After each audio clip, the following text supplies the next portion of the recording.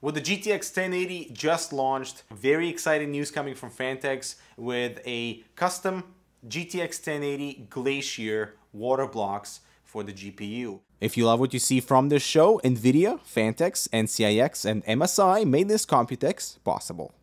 The Phanteks is approaching this from a perspective of giving users a very high-end, almost like an ecosystem. So the water block is nickel plated. It features acrylic, clear acrylic, and potentially multiple materials for the aluminum or the metal pieces that are on top of the water block to match the different colors that Phanteks currently sells with their case designs.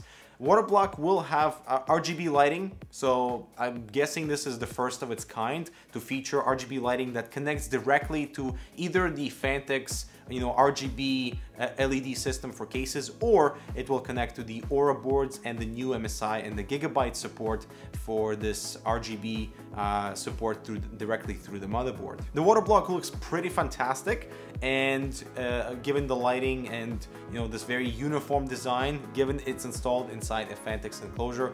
Another cool update here would be with the O-ring. So Phanteks is using a new material. It's called Viton, which is military grade. It's a lot more durable than simple, I guess, the silicone or the rubber O-rings that are normally used with fittings. So this new material is much more durable. It's not going to get ripped within the thread. It's not going to get bent in certain ways, so there are no leaks. It's supposed to be more high quality. They are working on their own fittings as well. So Phanteks is going the full water cooling route and giving users a full package in providing fittings, GPU water blocks, and CPU water blocks that all tie in with the whole ecosystem of design. So the importance of this move with Phanteks heading towards water cooling and using their current knowledge from their previous cooling solutions for water cooling, I think is a very good idea considering the target audience that Phanteks is trying to achieve with their high-end cases and even their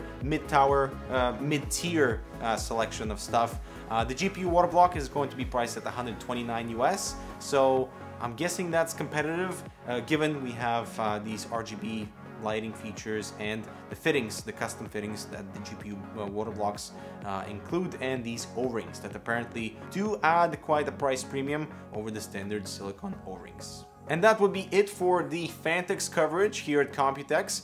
So GTX 1080, perfect timing with the water blocks and the CPU and all the water cooling stuff. Let us know if this is something that would interest you in terms of picking something up that looks in a way this new Glacier series does. I'm Dmitry with Canucks. Thanks so much for watching, and we'll see you in the next video.